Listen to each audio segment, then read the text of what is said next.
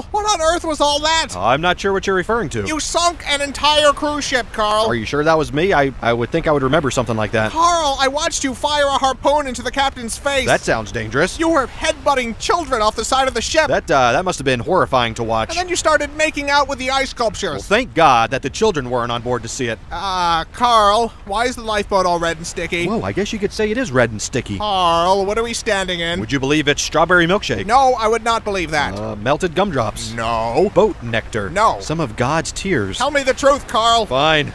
It's the lovely elderly couple from 2B. Carl!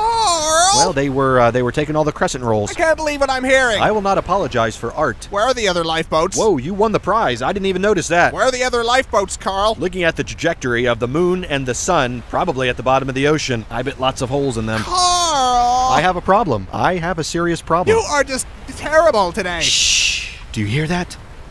That's the sound of forgiveness. That's the sound of people drowning, Carl. That is what forgiveness sounds like. Screaming and then silence.